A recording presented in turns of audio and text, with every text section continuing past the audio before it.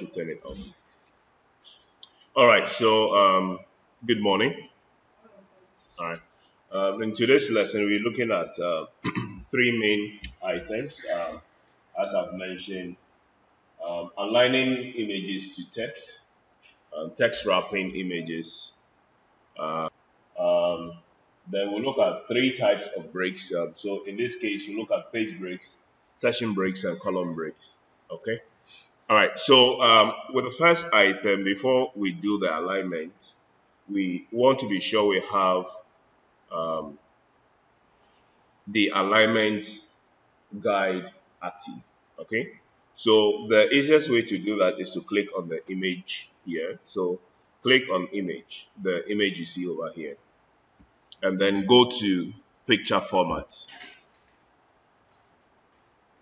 all right?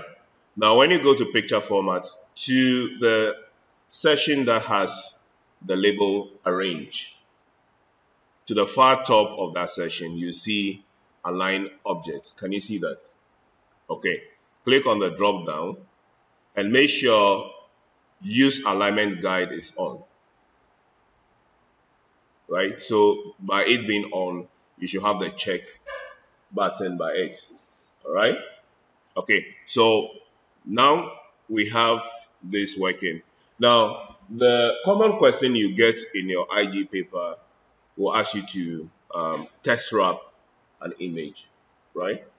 So how do we do that? To text wrap the image, first of all, when you click on the image, you realize that it's a pop-up that comes up to the far right top. That's the layout. Now, this here is the same as the wrap text. Okay, this symbol you see here is the same as the wrap text. So when you click on this here, your interest is on square. So make sure you select square or you choose square. Now, once you do that, the image can be moved anywhere freely. Okay? Okay, now we're going to take note of two things as we are doing this alignment. Now, you realize that when you drag the image to the far left, a green bar appears, right? And when you go further up, a green line appears as well. But what you have to notice in this case is that our ruler is not on. So I'm going to turn on the ruler by going to view and then ruler. Okay, now you can see the edge of the margin on both the horizontal and the vertical, right? Now, so if I come a bit down and a bit left, you'll notice that we have the green bar both to the left and to the top. So this simply means that this image here is aligned to the top margin and aligned to the left margin. Is that okay? If I do the same thing to this side here, you realize that I have exactly the same green line showing. That means the image is aligned. But without the green line, you may be able to, you are tempted to go beyond it without knowing. Is that okay? So that's the essence of that particular guideline.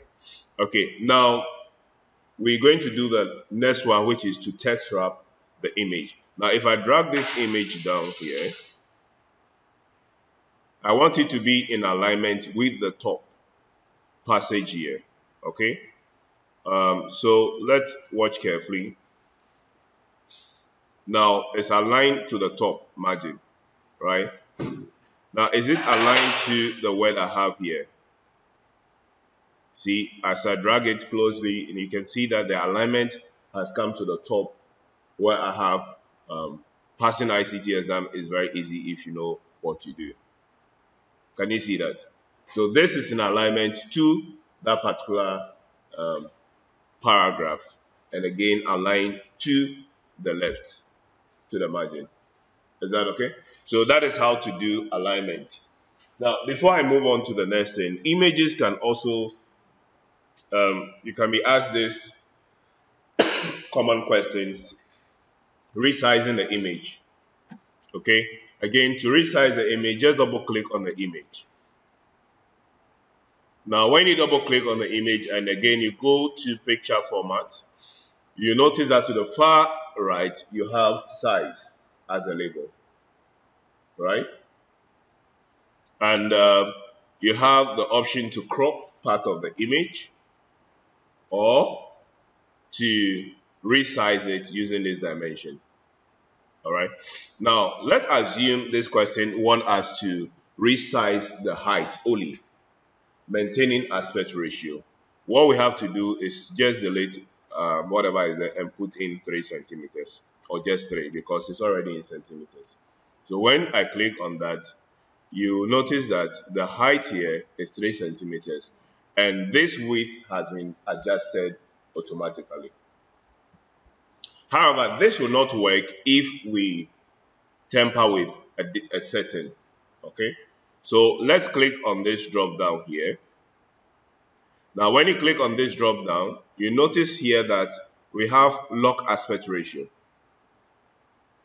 Do you see that under scale, lock aspect ratio? If you uncheck that and click on OK, let's see what happens if I change this here to 5 and click on OK.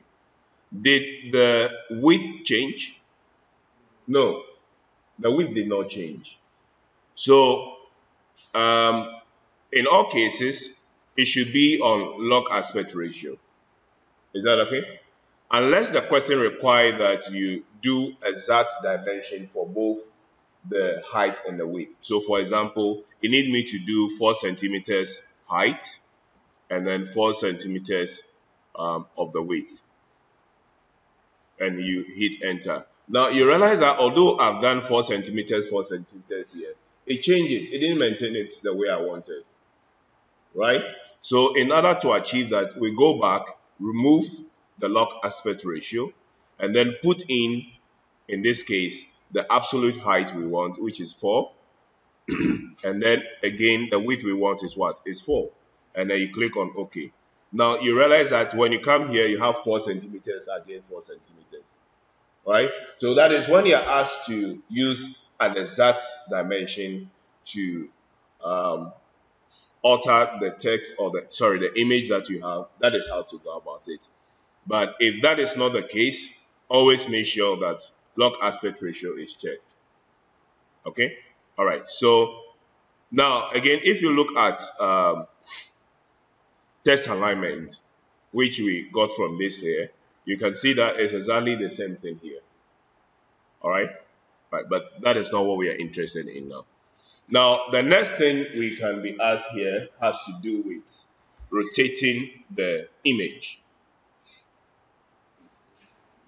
So, again, you can be asked to either rotate the image to a certain angle or flip the image, right?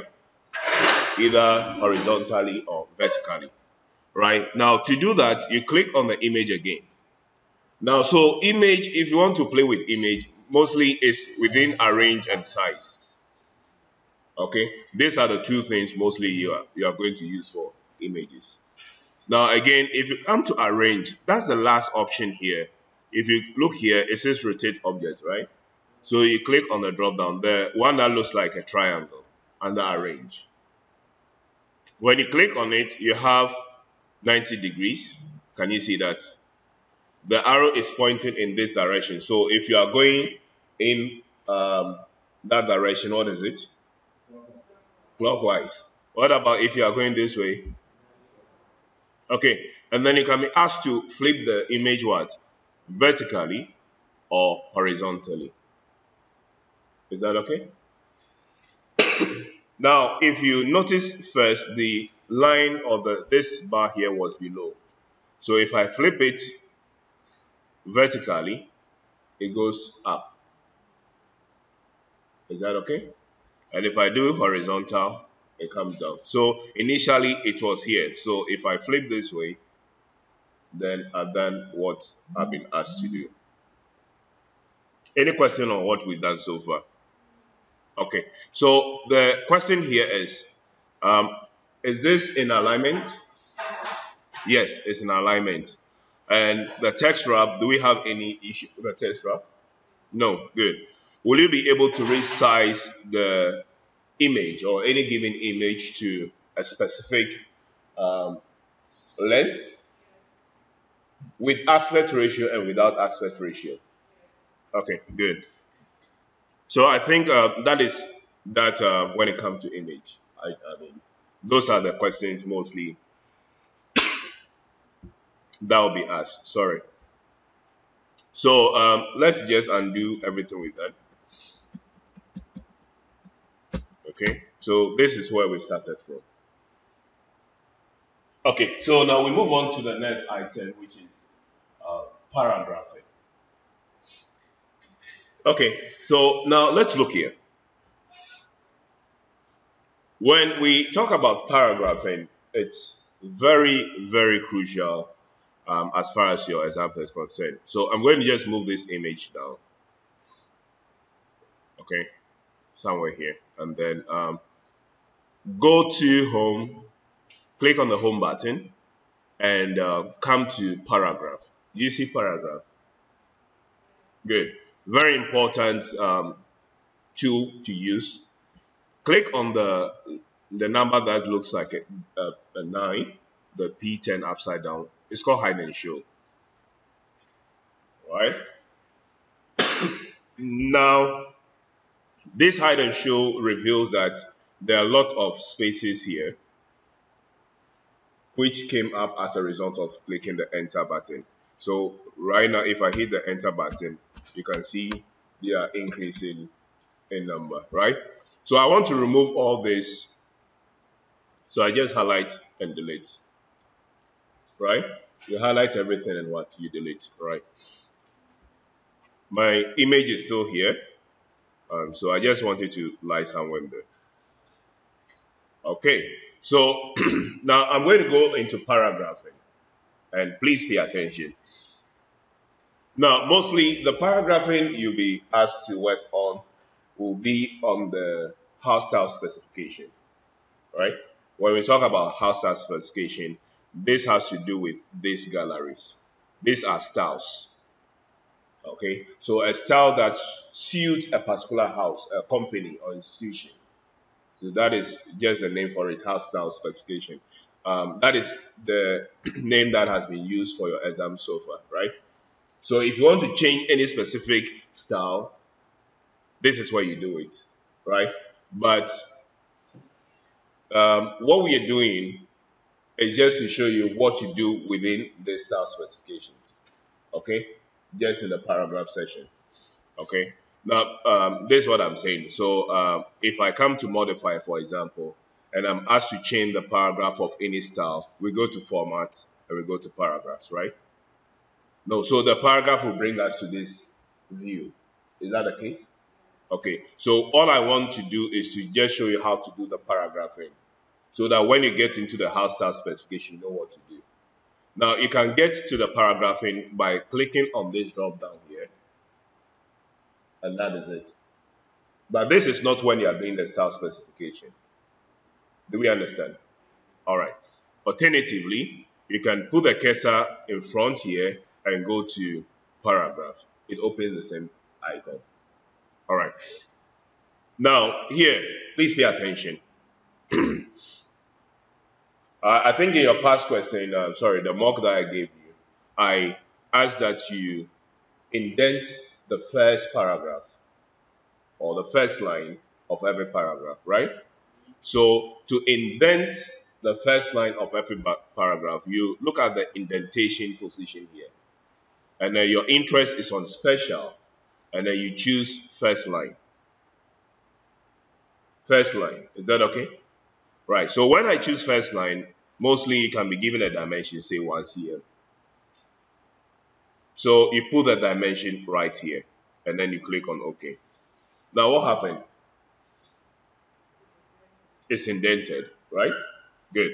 Now, if you do this in a house style specification and apply it to everything here, you realize that for every paragraph, this will go in to 1 cm. Now, because I've done the indentation for this one, if I click on the tab key on my keyboard, okay, on your keyboard, the tab key is the 2 arrow going in the opposite directions. When you click on it, the next paragraph should be in alignment with the first one. Is that okay? But when you are using the style specification, you don't have to do all this. You just select it and it applies it to everything. Is that okay? All right.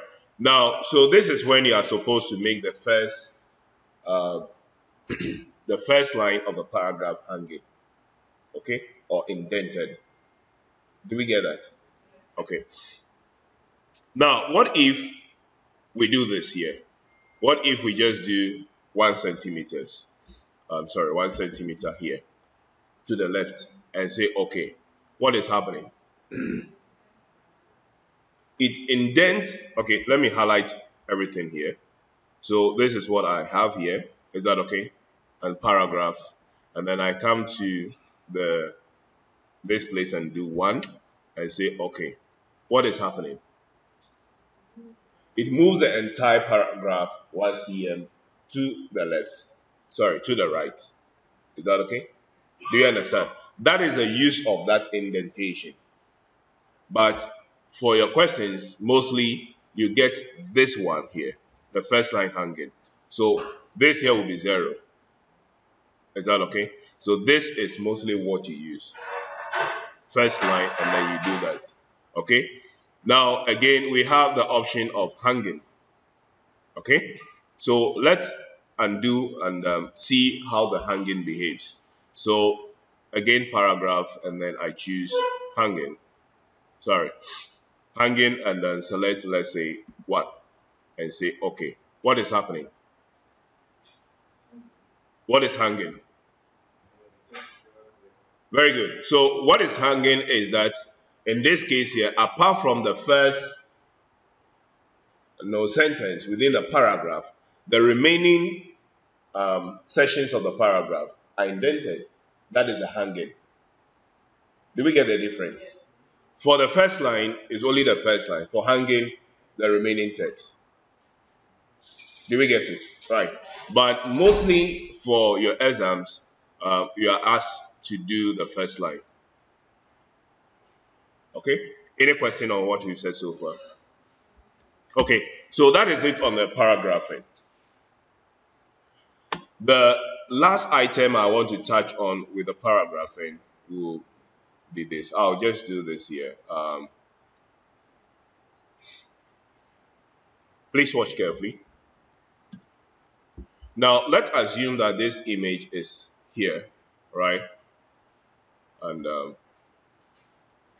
some question, they'll ask you to make, have this image there should be a 6 points after the image.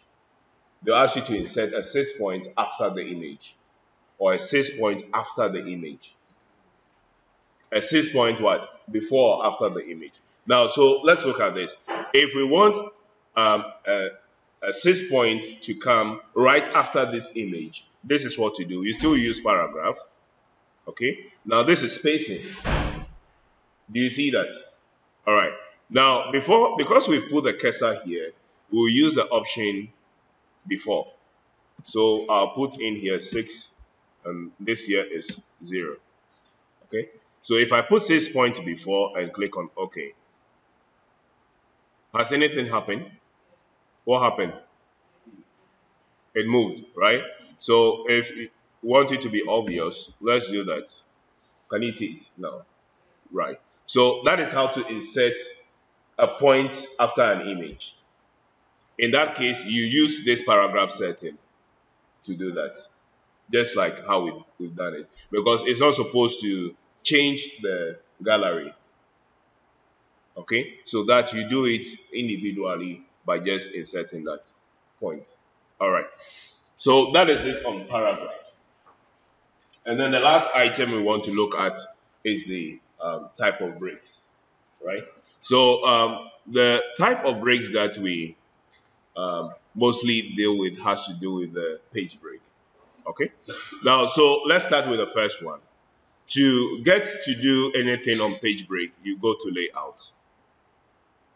So you click on the tab layout. Now let's put the cursor on the first paragraph.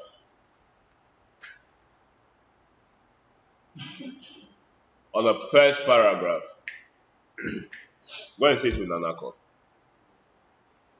I hope you are all doing what I'm doing. You are not just watching. All right. So you put the cursor on the first paragraph here, which is passing ICT exam is very easy if you know what to do. Okay. Now again, it is easy to pass if you practice and solve past questions. Like say students who were not academically excellent have made a grade of B. That's if you put away all form of playing, you can do pass and pass well. Right? Right. I'll ask for help when I need it. Okay, so back on what I'm talking about, paragraphs, breaks. So I'm touching on breaks here, okay? So please pay attention. I mentioned that breaks are done within the layout. And under the page setup, right, you have breaks at the top here, right? Breaks is the first and the last option to the right. So you click on the drop down. When you click on the drop down, there are a lot of options here. We have the page break, the column, the text wrapping, right? Then we have next page, continuous, even, odd, right? Now our interest will be on the page break, the column, next page, and continuous. For both sessions, we are just looking at 2. So when you look here, this is page break. The page break, we can do the page break itself, and then we can do a column break. And under the session break, we can do next page and continuous, right? So I'm going to explain this quickly. Now, when I put the cursor here at the first word here and go to page break and click on break, what happened? Yeah, so it simply says that move everything from where my cursor is to a new page. That's what the break does, the page break does. Is that okay? So I undo it. So we all know what the page break does. Now, the next item has to do with a session break. So please pay attention here. Now, I'm putting the cursor where I have session break inserted. Okay? So session break is right here. Can you see that? So I go to the break again and go to session break. Now, session break is in 2 parts. You can do a session break to move the item to the next page, or a session break for the item to be on the same page. So what I'm going to do now is to have it on the same page. So I'll click continuous. So there's a session break inserted right here, and it's continuous. Now this will allow me to format this here into different formats. Let's say I can break this into different columns, whilst the top remain a single column. Is that okay? So here I come to columns and then I can do 3. That is what I got after doing the break. Now you realize that this here have not been affected in any way. Okay? Now, so what I've done is to do a session break. Now I'm going to put the cursor by what I refer to as a page break, and then do a column break. And you will tell me what the column break does. So here I go to in here, the cursor is right in front here, right? And then I'm going to click on column break. What happened? It moved the entire column to a new one, right? Now in the same way, if I put it right here and do the same thing, what will happen? It move it to the next page, making it to have the 3 columns that I desired. Is that okay? Do you understand? Right. So that is the use of the column break. Right. Now, how do you tell that there's a session break within a paper or on a paper? Now, again, we go to home and click on the hide and show button. And again, you can see all the breaks showing right here. Can you see here? There's a session break here. There's a column break here. There's a column break here. Can you see that? Right. So the hide and show will reveal the session break and the column breaks or the page breaks. Do you understand? Okay, any question on what we've done so far? All right, so the last option has to do with the session break, moving to the next page. All right, so I can also do a session break here. So, and then I go to layout, break, and then I do next page. So, insert a session break and insert what?